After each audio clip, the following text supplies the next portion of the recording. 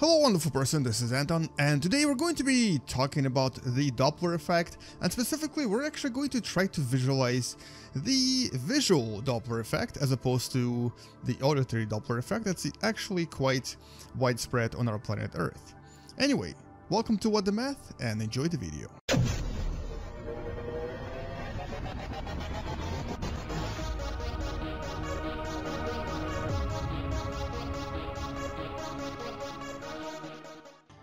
So we're going to start by basically seeing what kind of effect we can see if we actually approach the event horizon of a supermassive black hole. Now, the difficult thing about Doppler effect is that it's actually very challenging to simulate, and specifically there's actually very few good simulations out there that show you how the effect works. And so right now you can kind of see that things have actually turned more blue than they should be. In Space Engine, this is pretty much as far as you go with simulating the Doppler effect. Now, if I stay outside of the event horizon, the stars look normal. There's really nothing added to their color. But as I get closer and closer and closer to the event horizon, things get a little bit more blue, and this is what we refer to as the blue shift. Now, Doppler effect is actually very important in astronomy, and it's also important in other fields as well. And it was originally discovered by an Austrian physicist, Christian Doppler, back in 1842. And today what I wanted to do is I wanted to show you a very interesting simulation by the MIT University, available for free in the link in the description below. And I've briefly actually reviewed that simulation maybe sometime last year. But this simulation will actually help you visualize Doppler effect the best possible way by using a very simple game. Now, before we do this, let's actually very briefly mention the Doppler effect that we actually do here on Earth. We don't see it, we hear it because we can only detect the auditory Doppler effect. So for example, if there is a speeding fire truck coming toward you, you usually hear the siren slightly differently from what you would hear if the speeding truck was moving away from you. The frequency here is higher than the frequency of waves here, obviously because of the motion of the truck. This is essentially the Doppler effect in a nutshell, but since light speed is much higher than this, nothing on Earth really produces Doppler effect. So we will have to actually rely on the simulations. And unfortunately, except for Space Engine, I don't really think I know of any simulation that provides you with any kind of visual representation of the Doppler effect. And so here, let's just take a look at the last black hole here.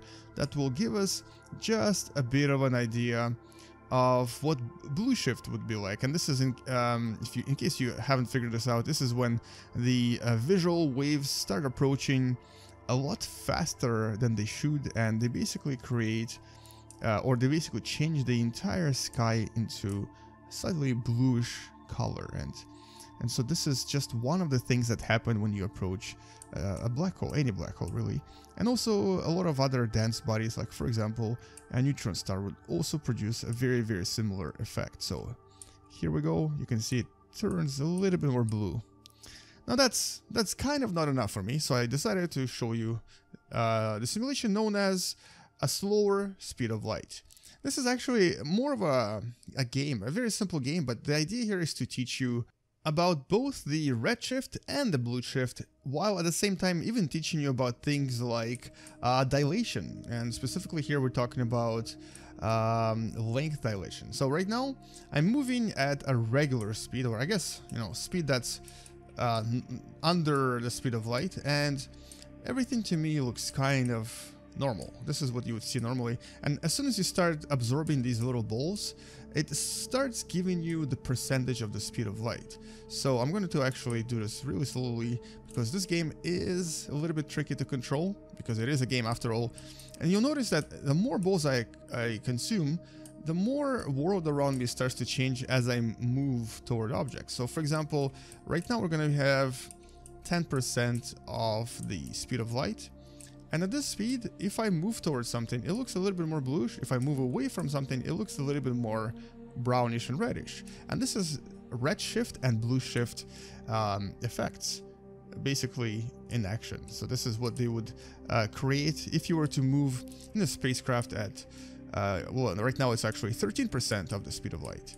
So we're going to keep going, and you'll notice that at some point, the visual effects here will become quite dramatic. As a matter of fact, not only will you start seeing blue and red shifts, but you also start detecting things getting stretched a little bit. And this is the so-called length dilation, or dilation in general, that actually starts happening as you move closer and closer to the speed of light. So right now we're at 30% of the speed of light. And if I move toward an object, you'll see how a lot more bluish things become. And on the bottom there, you can actually see that things even go into the ultraviolet to infrared even. And so if something was invisible light, it might become ultraviolet and actually become invisible, specifically something that's blue color. So there's a blue mushroom right there. If you start moving toward it, it might actually have no color whatsoever because we're not able to see ultraviolet. If I move away from it, the opposite happens. Things become infrared and the blue mushroom actually becomes green because it moves toward the green light. So that's a red shift in action. So we're going to collect more of these balls, and we're actually going to get to half of the speed of light and see what things start looking like as you get closer and closer to that magical number, 299,000 kilometers per second. So right now we're going to be just over, if I collect all of the balls, we're going to be just over half of the speed of light. And at that speed, you'll notice that things really start changing dramatically. So if you're moving at that speed, this is what the front of the spaceship would look like. If you were to look out of the back window, this is what you would see. And if you were to basically kind of look into the side window, let's try to simulate this. If you were to look into the side window, you would see this, which is pretty cool. It's almost like a rainbow of things. Okay, so now we're gonna get closer and closer to the speed of light, and you'll notice that as I'm moving toward those objects, a lot of things will actually start disappearing from view completely. They'll actually become ultraviolet, and if you're flying in a spaceship at a very, very, very high speed, things will basically start disappearing pretty quickly in front of you. So you'll have to use various types of detectors to try to see things. And you can see that even the ground starts looking differently because we now see things we didn't see before. And so essentially this is what it starts looking like. And if I move away, the back of the ship will look almost entirely red. Now notice how if I move away, things seem to actually zoom in a little bit, and if I move toward them, they seem to be zooming out. This zooming in and zooming out effect, this is the dilation effect, specifically the length dilation in action. And so right now, as I'm getting closer to 80% of the speed of light, the dilation becomes a lot more apparent. As a matter of fact, things will start stretching more and more as I move toward them, and things will start shrinking as I move away from them. And right now it's almost impossible to see what's behind us because all of the colors are kind of gone. And so here's that 80th ball, 80% of the speed of light. This is the front of the ship. Looks absolutely mesmerizing and kind of psychedelic in a sense. And then the back of the ship looks basically black with these really interesting mushrooms that are in infrared color. And once again, from the side, you would see this very unusual effect. It will probably give you a lot of headaches if you're flying in this particular spaceship. All right, let's get closer and closer to the speed of light. We're going to get to 99 balls, 99% of the speed of light, and see what things start looking like. Now, as you can imagine, in front we'll probably see nothing. There will be just ultraviolet, and as a matter of fact, if you were to look out of the spaceship front window, or I guess you would call it windshield. Would you call it a windshield? There's no wind in space. Front shield of a spacecraft flying at a very, very high velocity.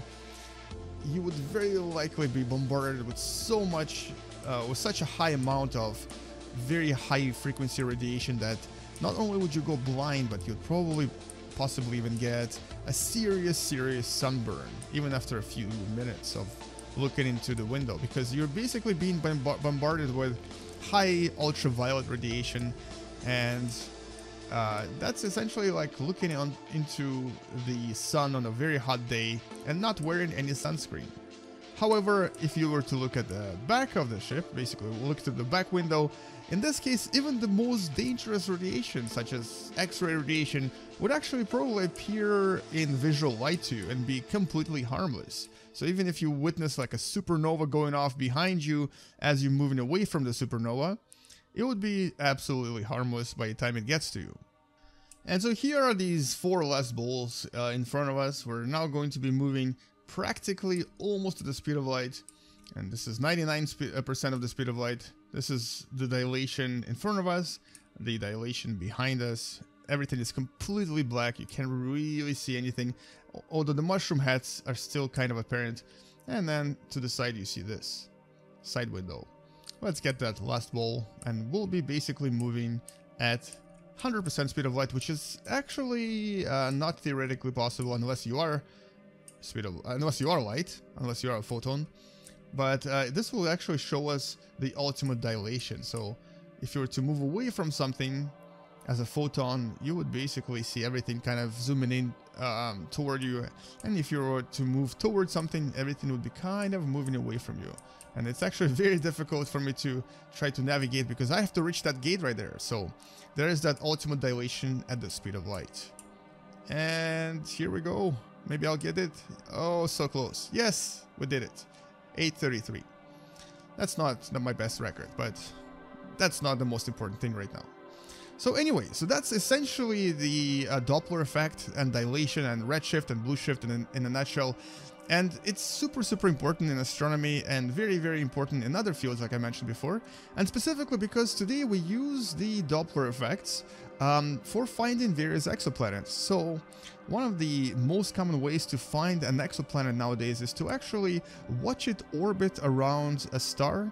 Or not watch it orbit, but basically look at the star for a very long time. And if we actually start detecting shifts in the light of that star, so basically if we start detecting Doppler shifts, we know that something is causing that star to move a little bit faster and a little bit slower, and that something is usually an exoplanet.